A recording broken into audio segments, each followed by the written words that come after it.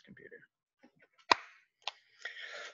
Okay, today we're going to talk about vectors and vaccines. This is the first lecture in the series of medical entomology, and this is kind of a basic overview lecture that's going to briefly summarize kind of the main themes that you encounter in vector biology. And then after this lecture, we're going to go through and look at individual diseases and individual vectors on an individual basis. So medical entomology, in a sense, this class is, let me draw this out. This class is medical veterinary entomology. That's a very, very, very broad kind of thing. It's many different topics to study.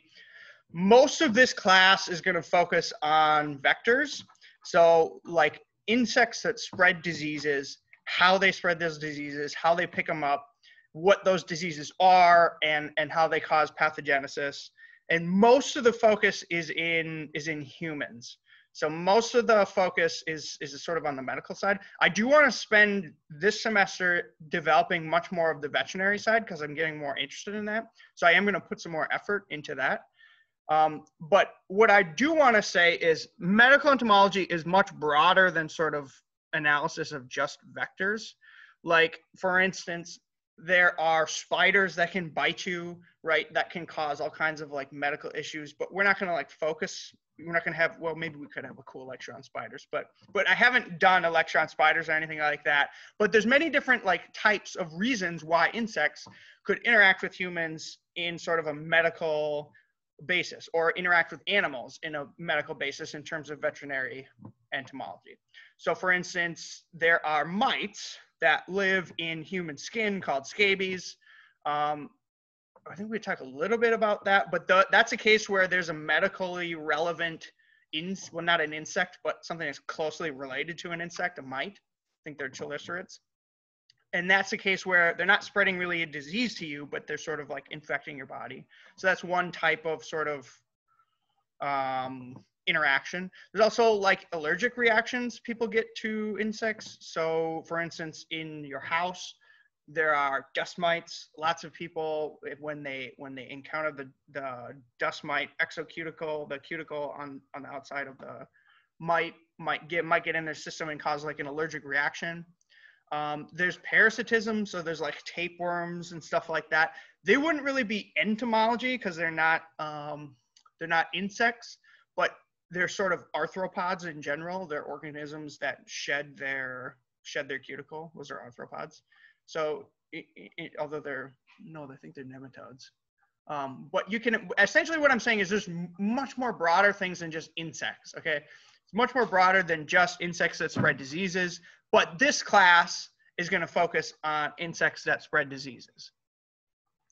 And one of the reasons we do this is because really just one of the largest problems that humanity has not yet solved is how to deal with mosquitoes. So this is a really interesting figure that you'll see many times in the medical entomology world, and it's essentially telling you how many humans these animals kill. So per year. So there's like 10 shark attacks per year. Bears kill about 10 people per year, probably mostly in like Wyoming and Alaska. Elephants, 100, crocodiles, 1,000, dogs, so spreading rabies, 25,000 people a year, snakes, 50,000 people usually men trying to like reach down and like grab the snake, get bit. And humans killing other humans, about 475,000 die a year. And mosquitoes just sort of vastly outweigh all of the other animals. So in reality, mosquitoes are the most deadly animal on the planet. And they kill about 725,000 people every year because they're spreading diseases. And it's even worse because most of these people are little children. So most of these people are not what you would think of as like robust, middle-aged people. They're mostly killing children. So like malaria selectively kills children more often than adults. Usually adults can kind of get through it. So mosquitoes are just kind of like really bad. And it's still kind of a piece that we've never learned to deal with on the planet yet. We haven't really figured out an effective solution to the mosquito problem, although I'm working on that. And diseases spread by insects, and mosquitoes in particular, are much, much worse than just the disease itself. So you can imagine, you think from sort of a selfish standpoint that, well, if I get this disease, it's very, very bad for me. And I get very, very sick, and therefore I might die, therefore that's bad. But it's also much, much worse for society, because if there's like a cycle, right? If a person gets sick, that person becomes ill, then that person is unable to work. They're unable to go to work. And so if there's a factory, or if you're in like a third world country that's starting to try to like go through kind of like an industrial revolution, all of a sudden now they've lost a significant portion of the labor that could help to improve the economy of that country. So it's not just individuals getting sick, but also like there's third and fourth level effects of that individual getting sick. And when that person is unable to work and they're supposed to be providing for their family, right? Now they're no longer making money. They might not be putting food on the table. So it increases sort of like a poverty cycle, making things worse and worse and worse for the people that live in that country. So essentially, if you get sick, it's not just you that deals with that problem. It's the whole society that has to sort of pay a cost for that. And this just cycle just perpetuates itself and makes matters worse and worse and worse. And you can imagine if you were a person and your government had, say, invested in educating you for 20 years. You know, that's a significant investment. And then all of a sudden, if you get sick and die, that's a significant loss of investment. So diseases are very bad in a sense that they kill people, and yes, that's bad, but it's also even worse because it's a detriment to society. So we want to get to the point where we can heal and get rid of these diseases, these vector-borne diseases. And many of these diseases are in fact vector-borne diseases. Okay, so some terminology, terms. This is going to start off real basic here. A vector, okay, that's any agent that carries and transmits an infectious pathogen. So it's something that's carrying a pathogen. So a needle could be a vector, okay? A mosquito could be a vector. It's a noun, and this makes people upset when you use it as a verb. So you shouldn't say mosquitoes vector malaria. People get mad about that. I don't really care, but medical entomologists sometimes are very strange people, and they don't like that. So you have to use the word transmit, okay? Vectors are the nouns, they carry pathogens, and they can transmit those pathogens. So don't use vector as a verb. A pathogen, right? And people get these confused all the time, disease and pathogen. A pathogen is the actual agent that causes the disease. So we're going to talk a lot about bacterial pathogens, viral pathogens, other microorganisms that cause disease. And disease is actually like the phenotype of somebody getting sick. It's what you see. It's the disease pathogenesis. It's in theory like a disorder of a structure or an organ or function in a human or an animal that should be normal, and now something has been altered. That is what you could call the disease. And the pathogens cause the disease. So then, obviously, vector-borne disease. A vector-borne disease is a disease that's spread by vectors, okay? And it's worse because many of these vectors fly. So like with coronavirus now, we're kind of worried about human-to-human contact. You cough and somebody might get it. In vector-borne diseases, it's in many ways it's worse because the pathogen is carried by an actual like homing mechanism that flies, and it can smell you, and it finds you, and it bites you. So it can be worse in some cases. And so many of the epidemic diseases like malaria are vector-borne diseases, and they have a pattern in the sense that they can explode and all of a sudden become very bad outbreaks. So vector biology is then the study of vectors, and the implications and epidemiological ways to control these. That's vector biology. And that's kind of what I focus on in the lab. But again, this is a very, very broad term, anything sort of related to diseases that are spread by vectors. So here's the last sentence down here. This is how you remember all this, and it sums it up. Vectors transmit pathogens, and pathogens cause disease. Now, the final point is important. This class is about vectors, but not all insects are vectors, okay? And not all vectors are insects. So just keep that in mind, and I'll give an example of that. So here are some common vectors that we will discuss in the class today. Mosquitoes, and mosquitoes are actually classified as flies. So the order Diptera means 2 wings. These are creatures that have 2 wings, and they're considered flies. Many, many, many flies spread diseases, okay? And mosquitoes are obviously spreading viruses like dengue virus, Zika virus, yellow fever virus, and then also spreading microbial organisms like malaria, which is Plasmodium. What else do mosquitoes spread? Filariasis, which are nematodes that get in your body and cause nasty disease. We'll talk about that as well. Fleas, order Siphonaptera. Okay, these are, you have, if you're a veterinary, you for sure have seen these: cat fleas, dog fleas, and the bubonic plague was spread by, I think it's rat fleas, and it was actually also spread by body lice. We'll talk about that in the plague lectures. Lice, okay, lice are famous for spreading, typhus, epidemic typhus.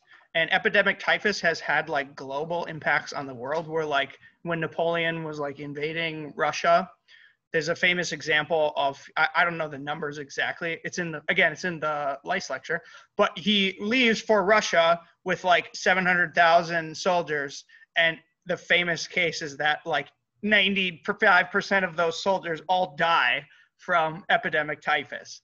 So these have had impacts on history and impacts on the way that the world is structured as we know it. Ticks, okay, ticks are not actually insects. They're in the order Acari, and they're more closely related to, they're chelicerates. So they're more closely related to spiders. And then mites also spread diseases, and mites and ticks are in the same sort of family. And mites and ticks spread things like Lyme's disease, Rocky Mountain spotted fever, all these which we will talk about. Viruses are spread by ticks. And then there's bugs, kissing bugs, which we will talk about, order Hemiptera. These bugs spread Chagas disease, which are trypanosomes. So each of these will kind of get their own lecture, and multiple lectures in some cases, because some of these spread many, many, many things. And so over the course of the semester, we will discuss many of these aspects. But like I said in the last slide, not all vectors are insects. So do you guys know of any vectors that are vectors but are not insects?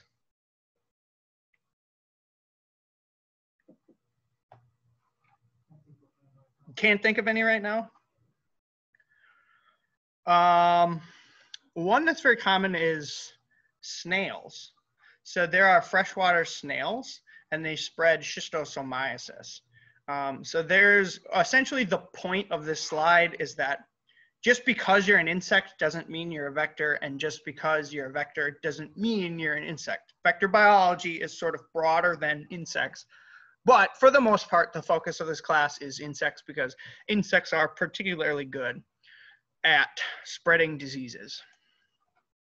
Okay, now this slide is kind of ugly and complicated, and I hate talking about this slide, but it's a good point. And there's a question of, are there any sort of evolutionary patterns or consistent patterns that correlate with being a vector?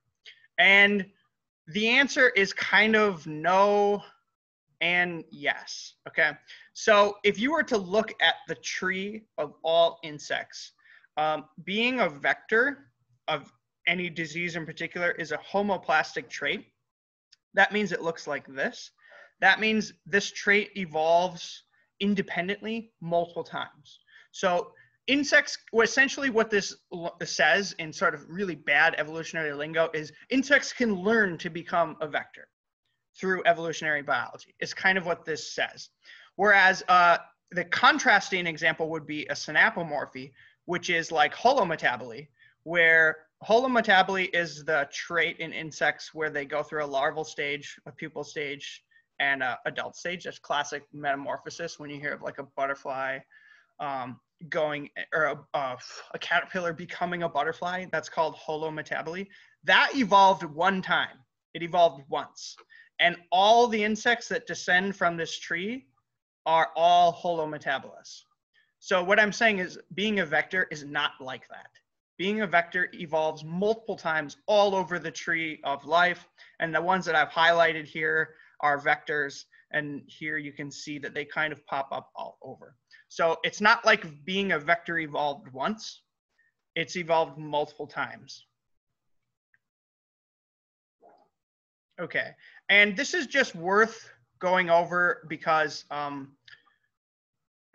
maybe people have not had basic entomology. Again, holometaboly, what I mean by that is, and this is going to be a common, one of these two is going to be common in the life cycles of the organisms that we talk about. So I feel compelled that I must talk about this in the first lecture in medical entomology.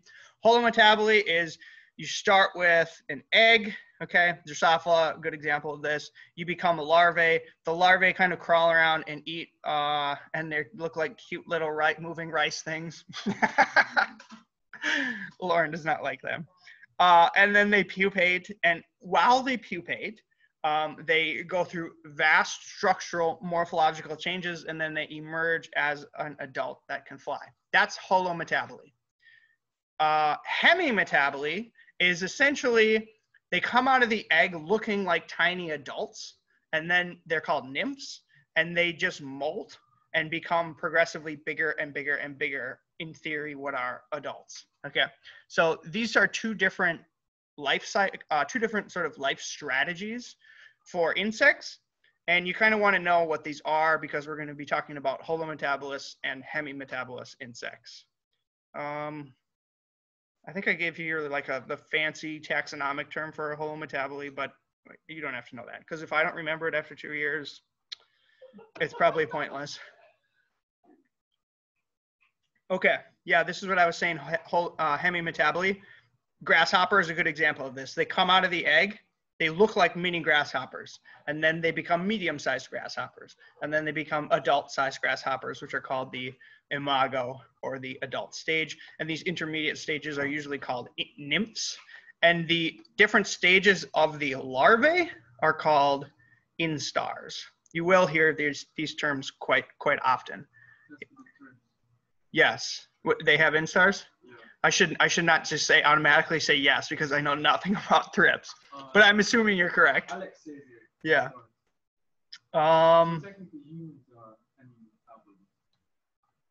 Whoa. Wait a minute. What, you said humans are hemimetabolous? Oh, I see. Kind of hemimetabolic. I see what you're saying. Well, okay, that's actually an interesting question. Let me talk about that. So are humans hemimetabolists? The real answer is no. And the answer is no because these are actually distinct what are called molts. So the reason that an insect has to shed its exoskeleton is because the exoskeleton is like wearing a hard shell. And as soon as you grow to your maximum point, you cannot grow bigger than that. So you have to shed your exoskeleton to grow to a larger size, if that makes sense. And so in insects, there are distinct what you could call quanta, which are like not quantum, but they're distinct integer-like intervals where here's one nymph, it becomes the second nymph, and then you become the adult. Whereas humans are sort of a continuous spectrum of growth. We start growing. We might look relatively similar to what we look like as adults, but it's a continuous growth. There aren't distinct molts. So that's a good example to kind of talk about. Okay. So when I said if the answer is are there patterns, and I said kind of like no But yes, kind of. There's no sort of evolutionary patterns, but there are patterns. And there are some of the consistent themes that you see in diseases that are spread by vectors, and with respect to those vectors in particular, is they suck blood.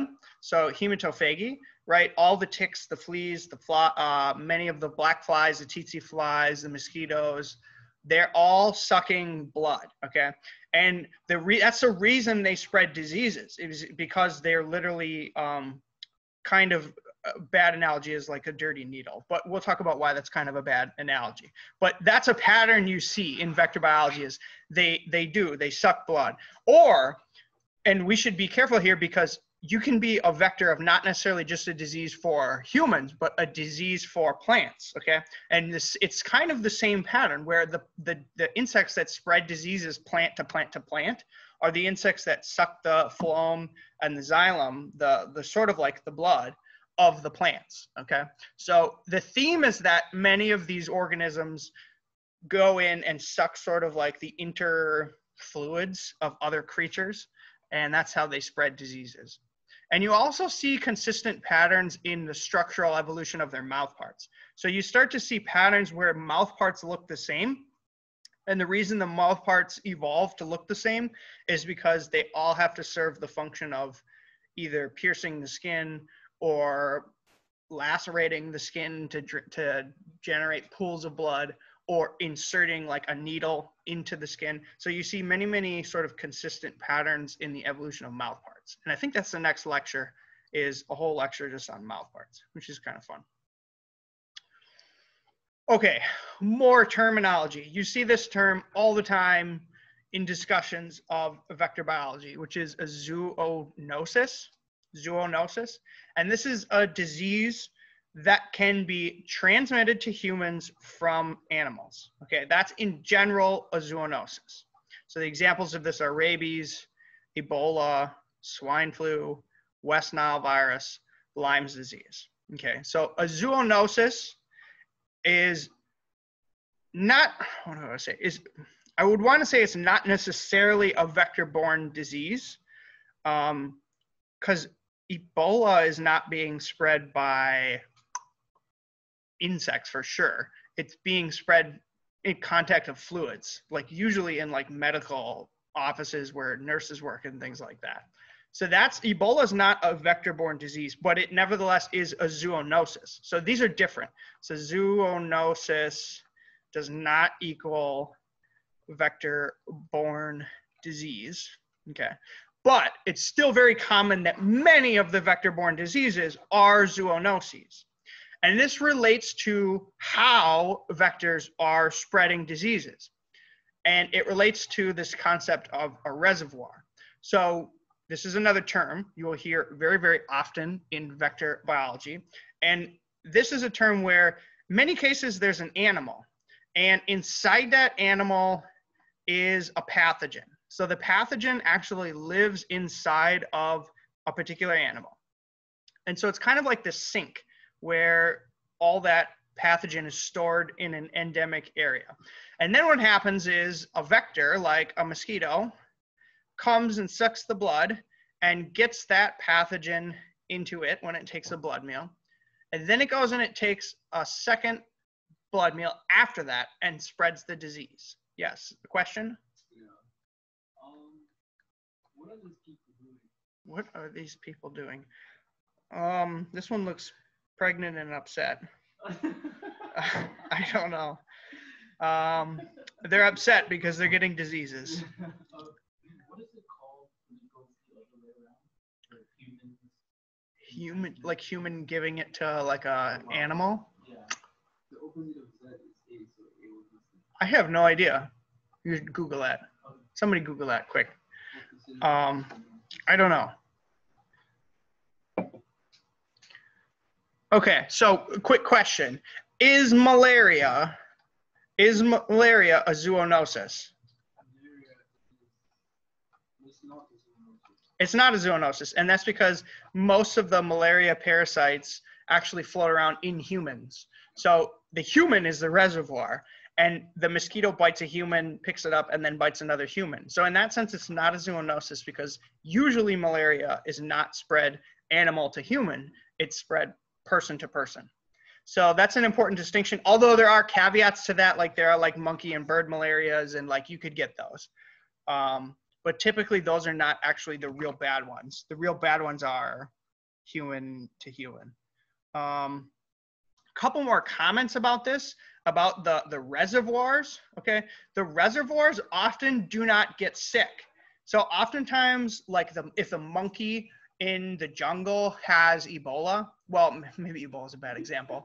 But like there are many times where like a cow might have a disease and you might see no phenotype whatsoever. You might see no disease pathology in the cow. And that's because the cow has evolved for many, many, many years to be in association with that pathogen. And what happens over time as pathogens evolve, they go through this process which is called attenuation, which is the pathogen does not actually want to kill its host, right? If it kills its host, it's done. It's like you just destroyed the car that you were driving in, right? The pathogen just kind of wants to like sit in the back seat and not destroy the car. Okay, so pathogens evolve and are selected to become attenuated to not kill the host. And so oftentimes the zoonoses are particularly bad because what's happening is the pathogen is all of a sudden transferring from the host that it's comfortable in to a host that it's completely uncomfortable in. It doesn't know how to regulate itself, and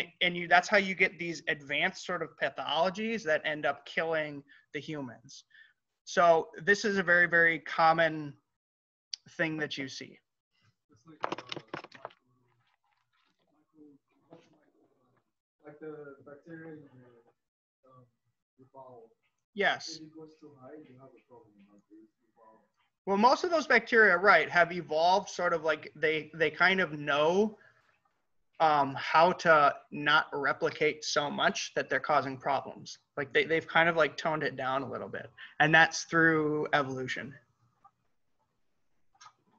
Okay, so another question. Is the bed bug a vector of anything? So bed bug, it has piercing, sucking mouth parts. It drinks human blood. Is it a vector? Is it? What diseases are spread by bed bugs? Is it a vector? Vector means it spreads a pathogen.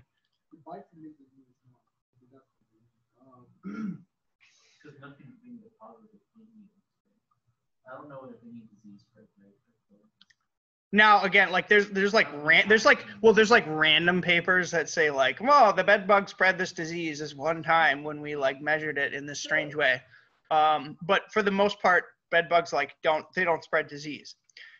But the question is why? Like they have all the patterns.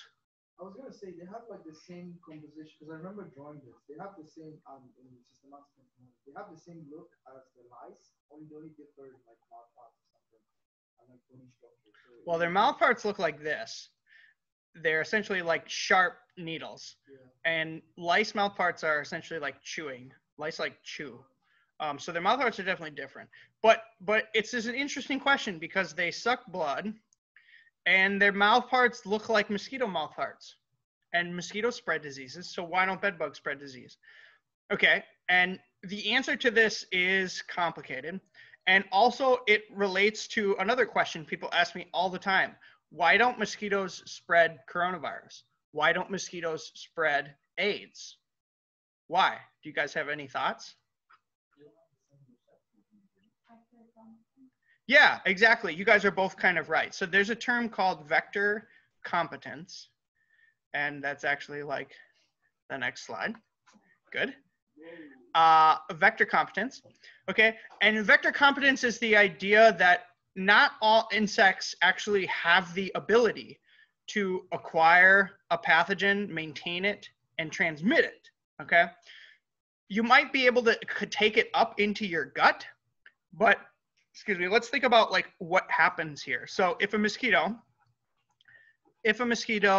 bites a human and it takes a blood meal, okay, so here's its gut, takes a blood meal, and in the blood, let's say there are malaria parasites, okay. Now, what's going to happen to that blood? Yeah, it's going to digest it. It's going to eat it. Okay, it's going to digest it. And then eventually maybe it'll just like crap it out. So most of the vast majority of what you might call pathogens that a mosquito is picking up are literally just being eaten by the mosquito or crapped out in the end. Okay. But some, a very, very few, okay, and I really want to emphasize few, a very, very few amount of pathogens have evolved the ability, okay, to replicate in the gut. That means they actually can divide in the gut. And then they do what's called invasion, okay? So they invade, they push out past the gut, and the mosquitoes and all insects have their own sort of blood system called the hemolymph, and they can get into that blood system, and they circulate around in the insect. And in the head of many, many insects is what we call the salivary glands. So these look, I don't know, maybe something like this. These are not the eyes. These are the salivary glands. If the parasite can infect the salivary glands, now what's happened? Now when the mosquito bites you and it gives you a little bit of spit to promote your blood to promote your blood flow, now it's spitting the pathogen into you. Okay. So, but this only happens when in the cases that the parasite or the pathogen can actually replicate and find its way to like the salivary glands. Okay. And it's not very common that this can be done. So this is why, for instance, mosquitoes don't spread AIDS, whereas they would certainly bite humans that have AIDS, and they would certainly probably pick up the HIV virus into their gut, but the HIV virus is not going to replicate inside of the mosquito, and it's not going to get into the salivary glands, because what Lewis said is receptors are different. It's going to be looking for receptors to grab onto, to get into cells and invade. It's not going to have evolved the capability to replicate in the mosquito. Okay, so this is a very, very important concept in vector biology, is just because you have a pathogen in your gut doesn't mean you are a vector. And some insects are particularly good in a sense at being a vector, and then they would have high vector competence. Whereas the bedbug has extremely low vector competence. Most of the pathogens, human pathogens that it picks up, they can't move into its salivary glands. They can't spread it. Now, the other important thing that this means is in order for an insect to spread a disease, it has to bite twice. So this is another very, very common theme in vector biology, is there's usually a first bite where an insect will pick up the disease, and then pick up the disease, and then there's usually a second bite much later where it will spread the disease. And the timing here is important, okay? The timing here, some viruses, and here's an example in mosquitoes, some viruses need like at least greater than or equal to 2 weeks for them from the first time at which they are picked up to get out into the mosquito and get into the salivary glands. So if the insect bites somebody less than 2 weeks later, it's not going to spread the disease, even though it has it, okay? And there's actually terms for these time intervals. They're called incubation periods. So the extrinsic incubation period is the time that it takes for the virus to become, or the pathogen to become spreadable in the bug or in the vector. And the intrinsic incubation period is the time it takes for the reservoir to essentially be able to donate the pathogen, okay? Because just because a mosquito spits some malaria into you doesn't mean that you're immediately able to spread that malaria to somebody else through an insect bite. There are these extrinsic and intrinsic incubation periods in vector biology.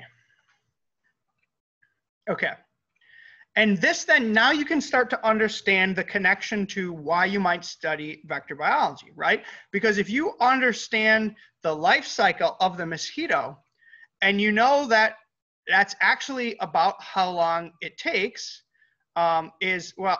usually, I'm trying to think. A mosquito will take a blood meal, and usually it will digest it by about 48 hours, and then it will be ready to lay eggs about on that third day. And then it's going to lay those eggs, and then it's going to start looking for a blood meal, okay? But if the mosquito lives very long, if the mosquito's life is greater than or equal to 2 weeks, and it gets that first blood meal right away, you can see how you're going to have a big population of dangerous mosquitoes 2 weeks later, okay? Whereas some insects might be low vector competence because maybe they die real fast. Maybe they take a blood meal and they just die quicker than it takes for that virus or that pathogen to become spreadable. Okay, so let's also talk about some factors that influence vector competence. I have 7 minutes left. Okay, so factors that influence vector competence. It could be molecular. It could be a molecular factor. It could be, where's my thing? It could be structural. And it could be behavioral. There might be others. What would that mean? What would a molecular factor that would influence vector competence be? What's an example of that?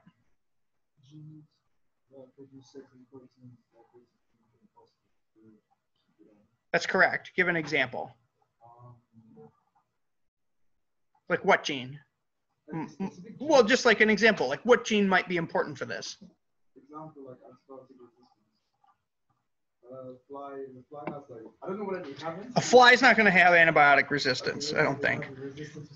Lewis had a good answer earlier. Probably like a receptor. Yeah, so like a common theme is if you are a pathogen and you are trying to get inside of a cell and invade that cell, you have to know what you're touching. Like pathogens are kind of like blind things that just kind of like feel around.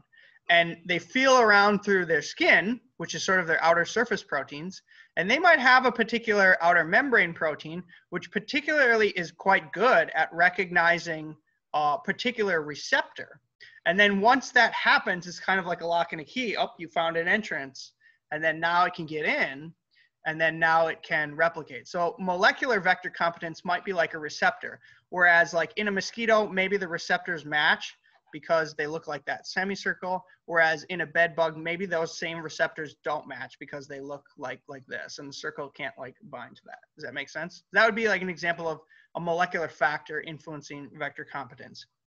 What about behavioral?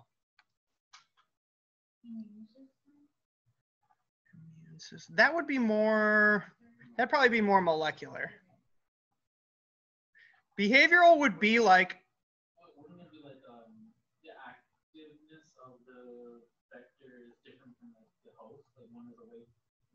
yes, that's a very good example. So for instance, if the reservoir is nocturnal, it's only running around at night, and the vector is only outside at 3 o'clock in the afternoon when it's hot, you're not going to get spreading of the disease. Even though it might actually be like a capable vector, it's still not going to spread the disease. So that would relate to vector competence. The other one that's also very common, hang on one sec. The other one that's very common with mosquitoes is taste. Like they have, every species of mosquito has a preference of animal that it likes to bite. So if you have a mosquito that doesn't like to bite birds, it's not going to spread West Nile virus because the reservoir of West Nile virus is birds. So you have to have a mosquito like Helix pipiens, which both likes bird blood and also is okay with human blood. That's when you get these situations where you have a transmission of a vector-borne disease. What was your question? Theoretically, if the mosquito doesn't need to eat for the next 2 weeks, probably won't. For example, say the incubation period is like 3 days, and then the mosquito ends up killing off the virus inside of it. So if it takes like a long time to eat, then if it picks up a virus, the virus might die before it has to eat again. Certainly if the virus dies while it's inside of the bug, it will not be able to spread it. Theoretically. Yes. Okay, let's see if we can define these quick before we finish. These are other common terms you're going to see in vector biology. What's vertical transmission? Mom to sons and daughters. So mom to child. What's transstadial transmission? So that means the pathogen passes from mom to child. Transstadial. That relates to the holometaboly, hemimetaboly. That means, does it go from like nymph to nymph? Does it go from the pupal stage to the adult stage? And some pathogens don't, because there's a gigantic rearrangement of the cellular structure that happens during the pupal stage. And some pathogens cannot survive that. So some pathogens are not transmitted transstadially, which means like, does it go from stage to stage of the life cycle? Horizontal transmission? Species to species. So in this case, the example is like this, what is this, chipmunk to like a mosquito to like a human. That would be horizontal. Just quick, pathogens have these very complicated life cycles. We'll talk about these when we get to the specific diseases. I just show this because I want you to kind of see like this is kind of like what you see is there's these complicated life cycles in vector biology, and some of this is important. Some of it you can learn it when you need it. Endemic. So what makes a disease endemic?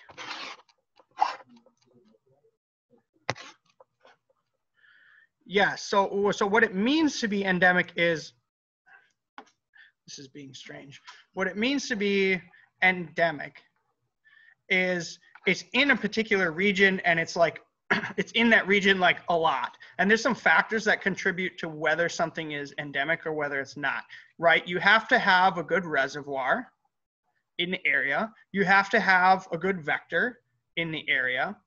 The behavior of the reservoir and the vector has to overlap. So there has to be like an interaction. And you have to have the pathogen. So for instance,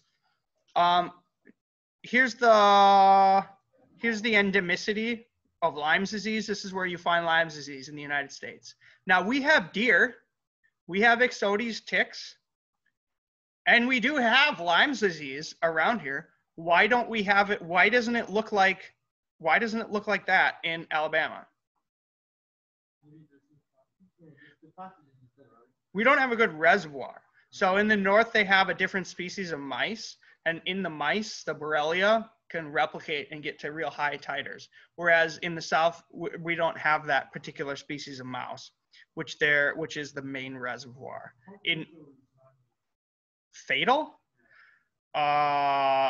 Usually Lyme's disease is not killing people. Usually it's just making their life a living hell. Yeah, I've had it. So we'll talk about that when Lyme's disease lecture comes up. Let me quick here see. Okay, this is a good stopping point. Let's stop here and we will continue next lectures. Any questions? All right, good first day. Thank you.